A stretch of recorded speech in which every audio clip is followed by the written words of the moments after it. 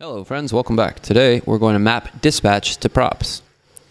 The map dispatch to props function is used to provide specific action creators to your React components so they can dispatch actions against the Redux store. It's similar in structure to the map state to props function you wrote in the last challenge. It returns an object that maps dispatch actions to property names, which become component props. However, instead of returning a piece of state, each property returns a function that calls dispatch with an action creator and any relevant action data. You have access to this dispatch because it's passed in to map dispatch to props as a parameter when you define the function, just like you passed state to map state to props. Behind the scenes, Redux is using Redux's store.dispatch to conduct these dispatches with map dispatch to props. This is similar to how it uses store.subscribe for components that are mapped to state. So for example, you have a login user action creator that takes a username as an action payload. Username as an action payload. The object returned from the map dispatch to props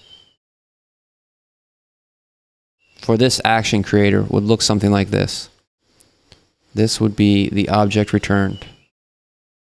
So the code editor provides, here what we have is an object, and within there we have a single key value pair of the key being submit login user, and then the value being this function, this anonymous function. It doesn't have a name, it's just function. And it's got username, and then within this function, so if we did this object.submit login user, that would mean we'd be rendering out a function. And so we could say submit login user, and then maybe have like, and then the username. And then we're going to dispatch, which is a function coming from somewhere else, the login user username. So that login user probably just means like execute the login so that the user is being logged in. This is quite complex.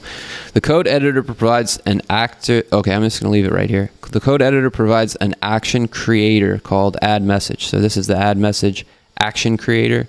We want to write the function map dispatch to props. Okay, so we're going to go function map dispatch to props. That takes dispatch as an argument. So here we're going to say dispatch as an argument. And then returns an object, so we're going to return an object. The object should have a property submit new message. Submit new message. Set to the dispatch function. Dispatch function, which takes a parameter from the new message. From the add message, the new message. To add when it dispatches add message. Dispatch, and so add message. And then within here we're going to have new message like that. New message. Okay, so I don't even know if that's right, but essentially I'm just kind of copying that and writing it out as I see. Let's run the test and see what happens. Okay, map dispatch to props should return an object. Well, it's console.log. Match dispatch to props. It should return an object. Die patch. I'm missing an S here. Dispatch. Dispatch is not a function. We can just have like function of random. So if we passed in match dispatch to props and we just did rand,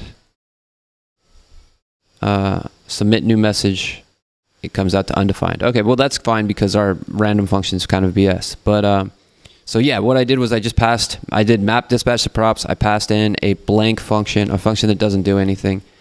And then, I mean, the new message could be something like, here we would pass in, the new message would be like hello. And then maybe we could just console.log.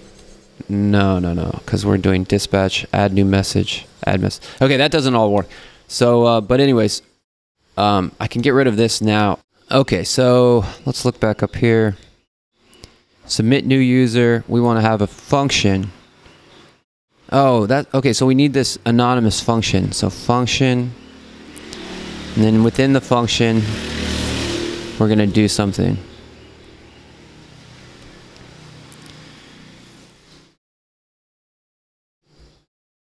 Oops. Okay, so then I'm going to take this dispatch thing and see. I'm just going to move it up here, even though I might not need any of it, but dispatch, our function. And this will be our new message. And then dispatch add message. We don't need new message in here because the message will be passed in when we submit the new message. When we say map dispatch to props dot submit new message, it will dispatch the add new message with the new message that we're being passed in from when we call this. So maybe this will work. Okay, cool. So that's how that goes. This is quite complex in my opinion. Basically, they're just showing you that you can wrap functions within functions within functions, and that this is going to be the way that you pass data through the between Redux and React, between your app store and then between your Redux application and your Redux store management software. You're going to always want to be passing in pre-written functions, and that way you have consistency in data. It sort of like wraps it in an envelope, ensuring that you always pass the exact same data. So yeah, before we move on, we can refactor this to new ES6, right? Because map is equal to dispatch. If we do it like this looks like it's a more ES6 version. We can do the same thing here. Instead of saying function, we can go message, and this will still pass the tests. And so yeah, this is the same as last, but this is going to be the way that you're going to see it more in modern programming. And yeah, I think you can actually take this out.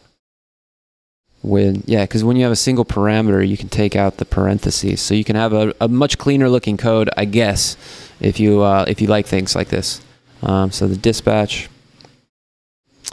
So yeah, once again, so map dispatch to props. It returns an object, which if one of the key is the submit new message, and if you go submit new message and you pass in a message, so submit new message hello, then message becomes hello, and then you dispatch add message. You dispatch this guy, and you add the message here. And so, yeah, that's the way that works. Hope you guys enjoyed this one, and we'll see you in the next lesson.